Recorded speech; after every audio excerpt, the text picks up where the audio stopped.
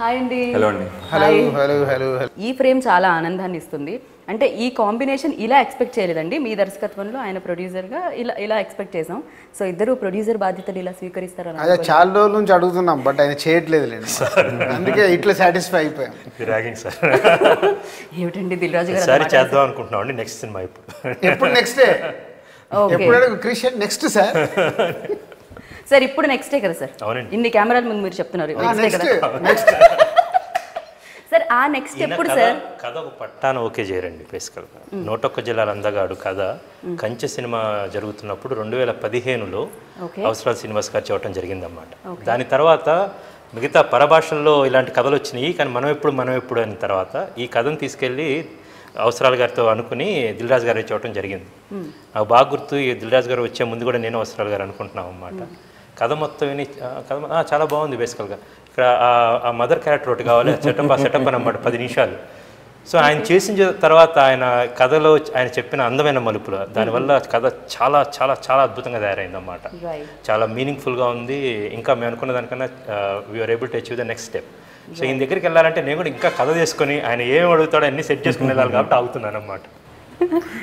Right. Seriously అంటే నాకు దిల్ రాజు గారిలో కూడా అఫ్ కోర్స్ ఆ జడ్జ్మెంట్ ఉంది కాబట్టి మేబీ అన్ని సూపర్ డూపర్ హిట్స్ ఆ బ్యానర్కి రావడం జరిగిందేమో. నాకు దిల్ రాజు గారిలో డైరెక్టర్ నేను అంత పెద్దగా కూడా ఆలోచించండి, చాలా నన్ను బ్లేమ్ చేస్తారు. ఫండమిక్గా ఎక్కడెక్కడ ఏముంది అనేది అడుగుతాను కథ విన్నప్పుడు. ఓకే, కథ విన్నప్పుడు వాళ్ళు బాగా చేశారు. ఓకే, అంటే ఒక ఈ రోజుల్లో ఫుడ్ బట్ట ఎంత ఇంపార్టెంట్ అయిందో లైఫ్లో బట్టతలు కూడా అంతే ఇంపార్టెంట్. Yes sir. సో కాన్సెప్ట్గా నాకు కథ చెప్పినప్పుడే నేను చాలా ఎంజాయ్ చేశాను సీన్స్ అని. ఇంకా అవసరాల గారు వారి డైలాగులతో అవి యాడ్ చేసి చెప్పినప్పుడు ఐ ఎగ్జైటెడ్. చాలా బాగుంది. బట్ ఇంకేదో సంథింగ్ అంటే వై అనే క్వశ్చన్ వేసుకున్నప్పుడు ఇంకొక ఏదో మదర్ పాత్ర చాలా ఇంపార్టెంట్ అవుద్ది, ఎందుకు జరుగుతుంది కథ అని అదే అడిగాను. దానికోసం వాళ్ళు ఇంత నన్ను బ్లేమ్ చేస్తారు. రైట్. కానీ ఆ పాత్రకి చేసిన ఆవిడ రోహిణి గారు అండ్ అమేజింగ్ యాక్ట్రెస్ ఆవిడ. సో నాకు తెలిసి ఆవిడ నెక్స్ట్ లెవెల్కి తీసుకెళ్లారని అనుకుంటున్నాను సినిమాలో అయితే ఖచ్చితంగా. సో సార్ మీరు వేదిక మీద అన్నారు అవసరాల నవరసాల అని చెప్పి, నిజమేనేమో. ఆయన ఆ మధ్యలో చిన్న పాజ్ ఇస్తారు చూసారా, మాటకి మధ్యలో, దాంట్లో కూడా ఏదో ఒక రసం ఒలుకుతూ ఉంటుందండి. సో ఏమిటండి ఆ పాజ్? యాక్చువల్లీ నవరసాలు కాదు, దసరసాలు. 10th నీరసం కూడా ఉంది నాకు.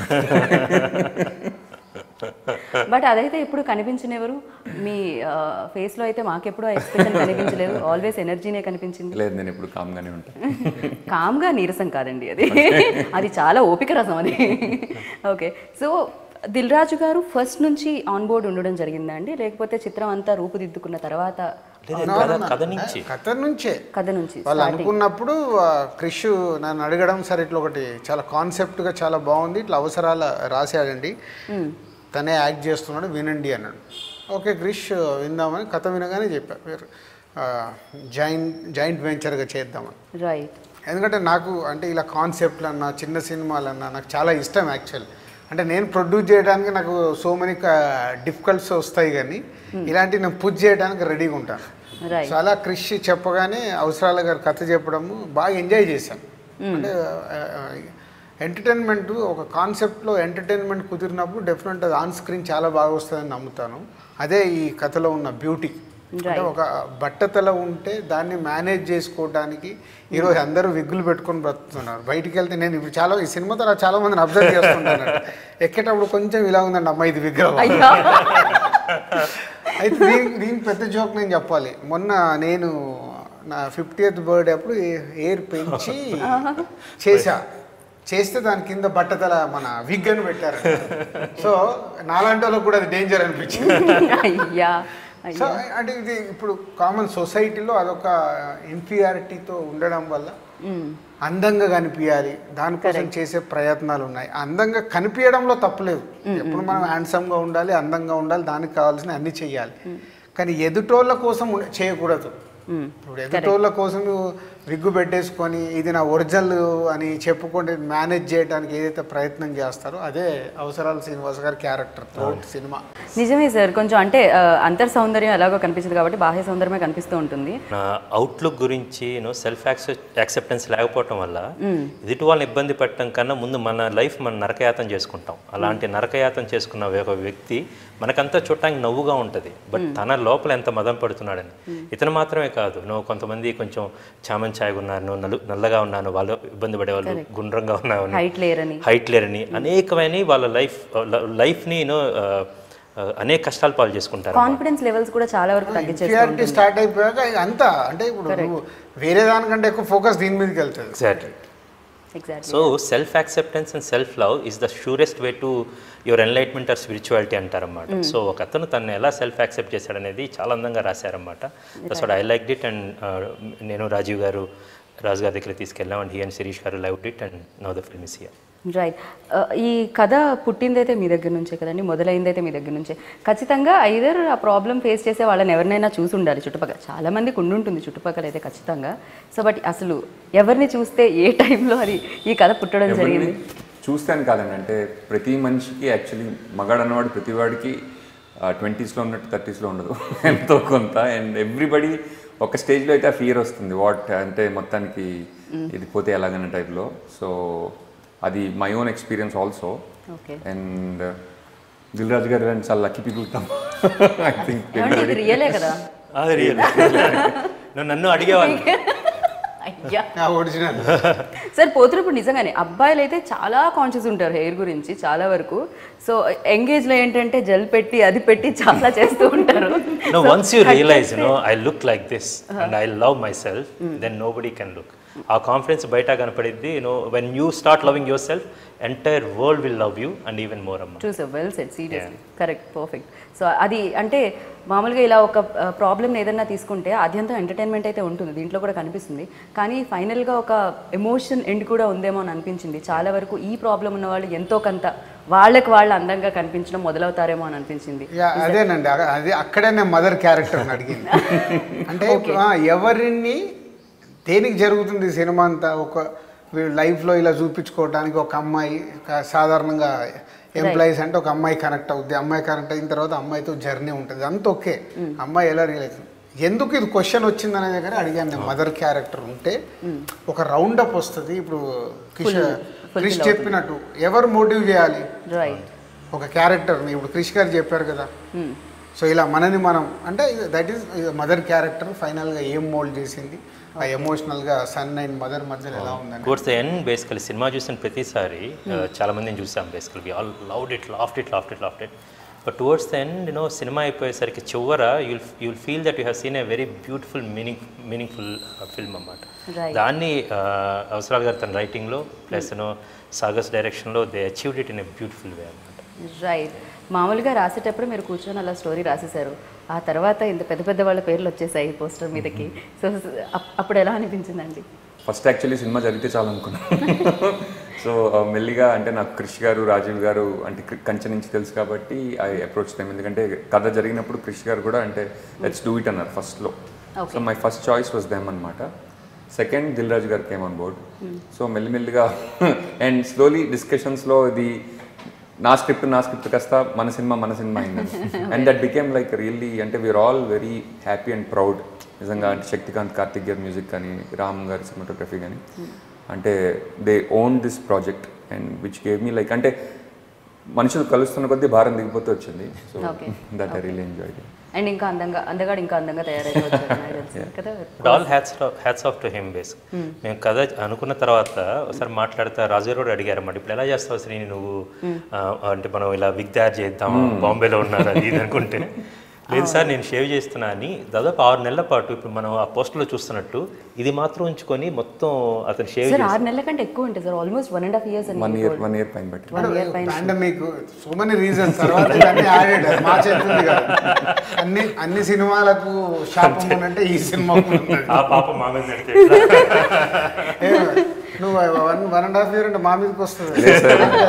కరోనా కాదు సార్, ఆయనకి కంఫర్టబుల్ గా ఉండేనంట. ఆ తర్వాత మళ్ళీ ఆ హెయిర్ స్టైల్ కంఫర్టబుల్ గా ఉందంట. సో ఆయనకు అందుకనే 1 year వరకు ఆయన అదే నడిపించడం జరిగింది.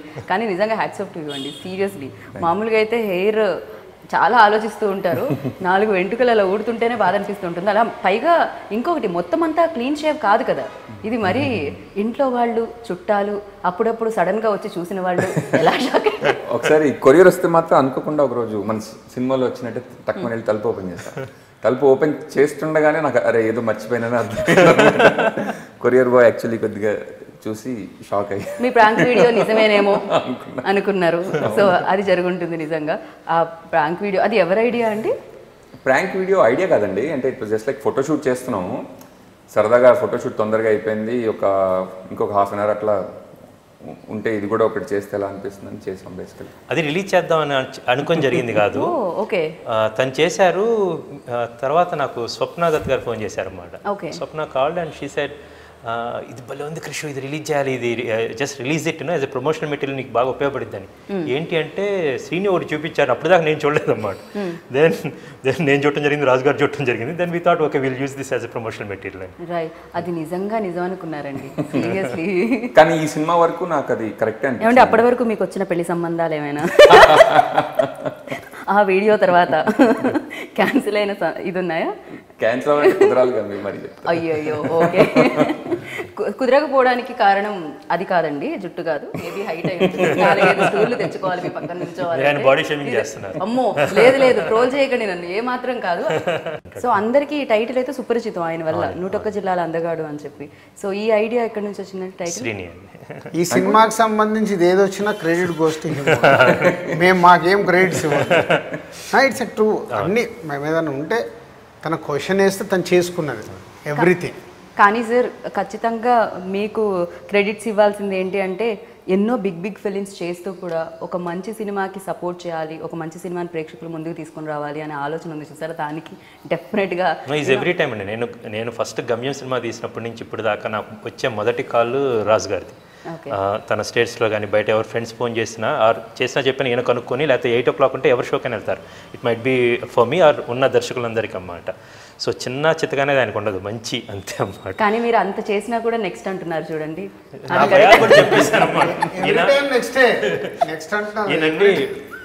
ఇది 101 జిల్లాల అందగాడు చాలా మంది కథ, చాలా మంచి కథ. సో అలాంటి ఇంకో మంచి కథ పట్టుకున్నప్పుడు మళ్ళీ వెళ్ళిపోతాను అన్నమాట. రైట్ సార్, చిన్న సినిమాల్లో అంటే పెద్ద సినిమా బిగ్ బడ్జెట్ ఉంటుంది ఖచ్చితంగా, లాట్ ఆఫ్ థింగ్స్ ఉంటాయి దాంట్లో హ్యాండిల్ చేయాల్సింది, and hero image and dates ఇవన్నీ ఉంటాయి కదా. సో చిన్న సినిమాల్లో ఎలాంటి కంఫర్ట్స్ ఉంటాయి సార్? అంటే మామూలుగా చిన్న సినిమాలు నేను చేయడం ఫెయిల్ అవుతున్నాను, ఆ బడ్జెట్లు అవి నా వల్ల అవ్వట్లేదు. అందుకే క్రిష్ తర్వాత రాజు, దీనికి మెయిన్గా రాజు వచ్చి సరే ఇది ఇది ఇది ఈ బడ్జెట్ అన్నాడు. అది ఆలోచించకుండా ఈ బడ్జెట్లో నువ్వు సినిమా తీసేస్తే నేను సైన్ పెట్టేస్తున్నాను, పెట్టిచ్చేసాను. సో డూ ఇట్ అని. ఈ పాండమిక్ వల్ల ఒక 10% ఇంక్రీజ్ అయింది తప్పితే చాలా బాగా చేశారు. అవసరాల గారు కానీ అటు రాజీవ్ గారు కానీ టీం వర్క్ ఓల్ టీంతో అనుకున్న బడ్జెట్లో చేయగలిగారు. అంటే అది నా వల్ల కాదు, అది ఎందుకో మరి అది నేను ఎంత ట్రై చేసినా నా వల్ల అవ్వట్లేదు. ఈరోజు మార్నింగ్ బేసికల్ రాజీవ్ గారిని ఈరోజు మార్నింగ్ ఫైనల్ బడ్జెట్స్ అయ్యి ఫైనల్ టాలీ చేస్తా ఉంటే రాజీవ్ చెప్తున్నారు అన్నమాట, యాక్చువల్గా what ever they said only 10% extra, that to because of this thing, because of pandemic ఆగటం వల్ల 1 year కొన్ని ఇంట్రెస్ట్లు పెరిగాయి, వీటి వల్ల మాత్రమే. Okay right. కానీ ఎప్పుడో అప్పుడు మొదలైంది ఈ ఐడియా, బట్ దాని తర్వాత కొన్ని లాంగ్వేజెస్లో లైక్ ఇలాంటి ఫిలిమ్స్ రావడం జరిగింది. బాలా చూసామా, ఆయుష్మాన్ ఖురానాది. సో వాళ్ళు ముందే సరే నేను ఇక్కడ ఆపుతాను అయితే. సో ఈ షూటింగ్ మొదలుకి వెళ్ళే ముందు ఎవరో నాకు ఆ ట్రైలర్ పంపించారు, బాలా ట్రైలర్ చూసేసి ఏంటి కాన్సెప్ట్ దగ్గరగా ఉంది అని అనుకున్నాను. ఇమ్మీడియట్లీ అవసరాలకు పంపించాను. ఇదేదో చూసి సార్ అన్నాడు, అదే ఏదో డౌట్ పడుతుంది నీ కథ, ఇదైతే ఒక్కటి కాదు సార్, ఛాన్స్ లేదు, మరి నేనైతే ఇది రాసుకున్నాను, అయితే వెయిట్ చేయి, ఆ సినిమా రిలీజ్ అయ్యే వరకు వెయిట్ చేసి చూసుకో, ఒకవేళ ఏదైనా క్లాష్ అయిందా లేదా. ఫస్ట్ 8:45 షోకి వెళ్ళిపోయాడు, వెళ్ళిపోయి బయటకు వచ్చి నాకు ఫోన్ చేశాడు, సార్ అస్సలు సంబంధం లేదు, అది వేరే ఇది వేరే, అయితే గో హెడ్ అని. మళ్ళీ ఇమీడియట్లీ నేను చూసాను తను చెప్పిన తర్వాత అసలు సంబంధం లేదు. అంటే ఇప్పుడు కాన్సెప్ట్ బట్టతల మీద వాళ్ళు ఒక రూట్లో వెళ్ళారు, ఈయన రాసుకునేది ఒరిజినల్, ఆయన తన లైఫ్లో చూసిన వాళ్ళే చేసిన వాళ్ళే. తర్వాత కూడా వేరే లాంగ్వేజ్ లేదు వచ్చిందన్న, సంబంధం లేదు అసలు దీనికి ఆ సినిమాలకు సంబంధం. ఈయన అవసరాల గారి స్టైల్లో క్యారెక్టరేషన్ అలాగే డిజైన్ చేసుకొని ఆయన ఒక బాడీ లాంగ్వేజ్, ఆ మాట్లాడే పద్ధతి, దాని ద్వారా వచ్చే హ్యూమర్ అవన్నీ క్రియేట్ చేసుకున్నారు. వీటికి సంబంధం. రైట్. సో కంప్లీట్గా ఇది డిఫరెంట్ స్టోరీ. మీరు 8:45కి చూసినప్పుడు ఓకే అమ్మయ్య ఈ సీన్ నాతో కాదు, ఇది కాదు అనుకున్నారా సార్? నేచురల్ ఉంటుందిగా. అఫ్ కోర్స్ ఇప్పుడు కష్టపడాలి, రాసుకున్నది ఏదో లాంగ్వేజ్ లో సినిమా వస్తుందంటే మాకు టెన్షన్. షూటింగ్ వెళ్ళబోతున్నాం, ఆగండి ఒకసారి చూసుకొని టాలీ చేసుకుని వెళ్దాం అన్నారు అన్నమాట. ఓకే. జోచితానంద రాస్తున్నప్పుడు కపూర్ అండ్ సన్స్ అనే సినిమా వచ్చింది. ఆ తర్వాత ఇంకో సినిమా స్టార్ట్ చేశాను, థర్డ్ ఫిల్మ్. మీకు హిందీకి ఏదో బాలీవుడ్కి ఏదో ఒక సిమిలర్ ఐడియాస్ అన్ని లైక్ సోర్స్ ఒకే చోట నుంచి వస్తాయి అంటారు కాబట్టి అంటే some times that resemblance is okay. ఒకేసారి భగత్ సింగ్ 3 సినిమాలు ఏవో వచ్చాయి సార్. అంటే ఐడియాస్ చెప్పలేమంటే ఒక్కొక్కరిది. నాకు is a great experience Pataas and temper. Correct. అసలు నేను ఇద్దరు అంటే ఎన్టీఆర్ కళ్యాణ్ ఇద్దరు బ్రదర్స్. నేను పటాసు చూసి అదేంటి సేమ్ టెంపర్ లాగా ఉందేంటి సినిమా, వీళ్ళిద్దరు మాట్లాడుకోలేదని. అంటే ఆడిటోరియానికి వచ్చే వరకు అసలు అలాగే ఏమీ లేదు. టెంపర్ని చూశారు, పటాసు, రెండు సూపర్ హిట్ చేశారు. రెండు సేమ్ మీటర్లో ఉంటుంది. ఒక పోలీస్ నెగిటివ్గా ఉండి పాజిటివ్గా ఎలా మారాడు, రైట్. ఒక్కొక్కరు ఒక్కో స్టైల్లో, అంటే దానికి సంబంధం లేదు. అంతే కదండి. ఇప్పుడు కూడా బట్టతలు ఉన్నవాళ్ళు ఒక్కొక్కళ్ళ లైఫ్లో ఒక్కొక్కటి జరుగుతూ ఉంటుంది వాళ్ళకి. ఇది హ్యూమరస్. ఆయన నవ్వియాలని ఫిక్స్ అయ్యాడు ఈ సినిమా. నవ్వుతూ ఉంటాం అంటే ఆయన స్టైల్ నవ్వు. అవును. స్మైల్ వస్తూ ఉంటుంది, లాఫ్ వస్తూ ఉంటుంది. అలా throat 2 hours 10 minutes 2 hours duration కూడా, లెంత్ కూడా ఎక్కువ పెట్టాల. Okay. And the beauty is about అందులో ఉన్న ఒక అందమైన ప్రేమ కథ అన్నమాట. అది రుహాని శర్మకి శ్రీని గారికి ఉన్న అది ఎంత బాగా క్యాప్చర్ చేశారంటే త్రూ దట్ ద స్టోరీ చాలా అందంగా మూవ్ అవుతూ ఉంటుంది. నాకు రుహాని కూడా చాలా మంచి యాక్టర్స్. తను షీలా సావ్ చూసినప్పుడు కూడా తను సూపర్గా చేసింది అనిపించారు. అండ్ హిట్లో చూసినప్పుడు కూడా. అండ్ ఈ ఫిలిం కూడా తనకి మేబీ ఇంకో స్టెప్ ఎక్కిస్తుంది అనుకుంటున్నాను. సో ఎంతవరకు తను ప్లస్ అయిందా సార్? ఖచ్చితంగా ఈ ప్రాబ్లమ్ని ఒక ఆడియన్స్ అవుతున్నారు అంటే తన వైపు తిరిగేదంతా కూడా అది హిలేరియస్గా ఉంటుందని అర్థమైపోతుంది మాకైతే. శ్రీని తన క్యారెక్టర్ రాసుకున్నారు కాబట్టి దాన్ని పోర్ట్రేట్ చేయడం అదంతా చాలా ఈజీ.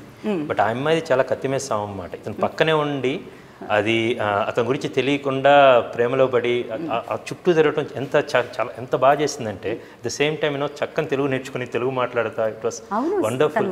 ఇంటర్వ్యూస్ లో కూడా తను తెలుగు మాట్లాడేస్తుంది. అవును, చక్కని తెలుగులో మాట్లాడుతున్నాం. గ్రేట్. ఆ విషయం ఎగ్జాక్ట్. మీరు నేర్పించిన తెలుగేనా అండి? లేదు, యాక్చువల్లీ ఫస్ట్ 1 month లో చాలా తెలుగు వచ్చేసింది అమ్మాయికి. ఇంకో మొత్తం ఈ 1 year లో మొత్తం తెలుగు నేర్చుకుని తెలుగు నటిలా అయిపోతుంది అనుకున్నాను. కానీ 1 month లో ఎంత తెలుగు వచ్చిందో అంతతో ఆగిపోయింది. బహుశా కోవిడ్లో తెలుగు నేర్చుకోవడం ఆపేసింది. కోవిడ్లో వంటలు తప్ప ఏమీ నేర్చుకోలేదు జీవితంలో. Kitchen to hall, hall to kitchen, ఇదే అయిపోయింది అడ్రస్ చెప్పడానికి. యాజ్ అ డైరెక్టర్గా ఇంకొక డైరెక్టర్ చేస్తున్నప్పుడు సార్ అది సెట్లో ఉన్నప్పుడు ఎలా అనిపిస్తూ ఉంటుంది సార్? ఇప్పుడు నాకు అవసరాల శ్రీనివాస్ గారి స్టైల్ అందరు డైరెక్టర్స్ కంటే డిఫరెంట్గా అనిపిస్తూ ఉంటుంది. ఆయనకు ఒక స్పెషాలిటీ, ఆయనకు ఒక యూనిక్నెస్ ఉంటుంది. సో మీరు అది అబ్జర్వ్ చేశారా ఆయన ప్రీవియస్ ఫిలిమ్స్లో? నేను సెట్స్కి వెళ్ళినప్పుడు మన సాగర్ ఫస్ట్ టైం డైరెక్ట్ చేస్తున్నా సరే విద్యాసాగర్ గారు ద వే ఈ హ్యాండిల్ ఆ సెట్ మొత్తాన్ని చాలా అందంగా అనిపించింది అన్నమాట. బట్ శ్రీని గారు not only writer plus actor. But గొప్పతనం ఏంటంటే ఆయన డైరెక్ట్ చేయకుండా ఆగటం అన్నమాట. అదే డైరెక్ట్ చేయకుండా ఆగారు. బట్ రైటింగ్ సైడ్ అయితే ఖచ్చితంగా ఆయన కదా టోటల్ స్టాంప్ అన్నమాట. దాదాపు ఒక 4 drafts అయినాయి అన్నమాట. రాజు గారు చెప్పిన దగ్గర నుంచి తర్వాత 4th draft మేము షూటింగ్కి వెళ్ళాము. ప్రతిసారి ఆయనలో ఒక చిన్న చమత్కారం, ఆ విట్, ఆ సెటైరికల్ అవంతా కూడా చాలా నీట్గా వచ్చింది. దాన్ని అంతగా ఆకలింపు చేసుకొని చాలా బాగా ప్రజెంట్ చేశారు. అండ్ సాగర్ గారికి ఇచ్చేయాలి క్రెడిట్స్ అండి. బికాజ్ ఎందుకంటే ఒక స్టోరీని అండ్ పైగా డైరెక్టర్తో ఆయన యాక్ట్ చేస్తూ ఉంటే, ఆయన సెట్లో లేకుండా స్టోరీ ఇచ్చేస్తే అది వేరే విషయం. ఆయన సెట్లో ఉండి ఆయన యాక్ట్ చేస్తూ ఉంటే ఆయనని డైరెక్ట్ చేస్తూ, ఆయన ఇచ్చిన స్టోరీని డైరెక్ట్ చేస్తూ అండ్ ఆయనకి మౌల్డ్ చేసుకొని చేశారంటే సాగర్ గారు. Sagar's speech in the pre release event అన్నమాట. ఆయన తనకి ఒక చిన్న ఇబ్బందులు ఉంటే దాన్ని బయట వాళ్ళందరూ నవ్వుతారు అనుకుని ఆయన సో స్టేజ్ ఈ సినిమా తీసిందే దాని గురించి కదా అని the way he spoke it was very moving for me. చాలా మంది కనెక్ట్ అయ్యారు. నవ్వారా ఒకసారి? మంచిది మరి సీరియస్గా వెళ్తుంది ఇంటర్వ్యూ. యా కొంచెం ఫన్గా ఉండి ఎంత సీరియస్ కొంచెం మనం ఏమైపోయిందంటే క్లైమాక్స్ ఆ 20 minutes ముందుకి వెళ్ళిపోయినట్టు అనిపిస్తుంది.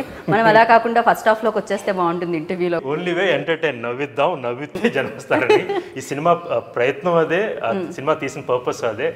యూజ్ గా నవ్వించి ఒక చిన్న మీనింగ్ఫుల్ తో పంపిద్దామని చెప్పమాట. అండ్ ఇంకొకటి సార్, పాండమిక్ లో ఉండి శానిటైజ్ తప్పదు, వాడాల్సిందే, ఏం చేయాలి. తుమ్మేవాళ్ళు తగ్గేవాళ్ళు పక్కనుంటే కొంచెం భయపడాల్సిందే, తప్పదు. బట్ స్ట్రెస్ అయితే చాలా ఉండిపోయింది. అండ్ పబ్లిక్ కూడా ఏమనుకుంటున్నారంటే అరే ఫ్యామిలీతో వచ్చి కొంచెం ఆనందంగా నవ్వుకుందాం మనం అని అనుకుంటూ ఉన్నారు. అండ్ ఇది రైట్ టైం, ఇప్పుడే ఆ కంచె తర్వాత మేబీ ఇన్ని బ్రేక్స్ పడడానికి రీజన్ ఇప్పుడు ప్రశాంతంగా ప్రేక్షకుల్ని నవ్వించాలి, ఇదే రైట్ టైం అని అనుకుంటున్నారా? యాక్చువల్లీ ఈ సినిమాలో అంటే నాకు మెసేజ్లు ఇవ్వడం ఇదంటే చాలా ఇబ్బంది అండి. ఫస్ట్ ఆఫ్ ఆల్ ఎందుకంటే మెసేజ్ ఇచ్చే స్టేజ్లో ఉన్నామంటే మనం జనంగానే ఎక్కువ స్టేజ్లో ఉన్నట్టు ఫీల్ అవ్వాలి. సో అది నా వల్ల కాదు. My only goal is to explore the topic very honestly. And అందులో అతను పడిన కష్టాలు అవన్నీ లైక్ చాలా అంటే హ్యూమరస్గా ఉంటాయి బేసికలీ. అండ్ బట్ నాకు తెలిసి హ్యూమర్ అనే ఓన్లీ కామెడీ అయితే కనుక సినిమా ఇట్ వోంట్, అంటే చాలామంది ఓన్లీ నవ్విద్దాం అసలు ఎమోషన్ వద్దనే టైప్లో మాట్లాడుతుంటారు. కాకపోతే సినిమాలో ఈ ఎండ్ ఎమోషన్ ఉన్నప్పుడే ఆ ఎండ్ కామెడీ వర్క్ అవుతుంది. So it's a very honest exploration of that character. Right. మీకు బాగా సెన్సిబుల్గా లైక్ ఓకే భలే ఉంది ఇది అనిపించింది ఏది సార్ ఇందులో? చాలా మూమెంట్స్ ఉంటాయి, మూమెంట్స్గా జరుగుతాయి. రైట్. అంటే ట్రీట్మెంట్ బేస్డ్గా ఉండేది. హీరోయిన్ వాళ్ళ ఇంటికి వెళ్ళిన సీన్ హిలేరియస్గా ఉంటుంది, బాత్రూంలోకి వెళ్ళి చేసేది. అండ్ బార్బర్ షాప్కి వెళ్ళినప్పుడు ఇందాక మీరు ట్రైలర్లో చూసారే ఆ ఫ్యాన్ పెడుతుంటారే ఈ పక్కకి హోటల్లో మర్చిపోయాను, హోటల్ రిసెప్షన్ ఇట్లాంటి చాలా మూమెంట్స్ ఉంటాయి. అసలు ట్రైలర్ మొదలవడంతోనే మీకు మీ నాన్నగారు అంటే ఇది మెయింటెనెన్స్ అనేది చెప్తారు కదా, అక్కడి నుంచి మొదలవుతుంది ఆ నవ్వు, అది ఆద్యంతం వెళ్తుంది. సో ఎస్ సో ఖచ్చితంగా దీన్ని అందంగా తీర్చిదిద్దారని మా అందరికీ తెలిసిపోతుంది ట్రైలర్ చూస్తే. అండ్ దీన్ని అంతే అందంగా ప్రేక్షకులు కూడా రిసీవ్ చేసుకోవాలని, అండ్ ఇది చూసిన తర్వాత అంతే వాళ్ళు ఆనందపడాలని మనస్ఫూర్తిగా కోరుకుంటున్నాము. ఆనందం ఎవరు మాత్రం కోరుకోరు చెప్పండి, అది టికెట్ మూల్యానికి మాత్రమే. So thank you so much.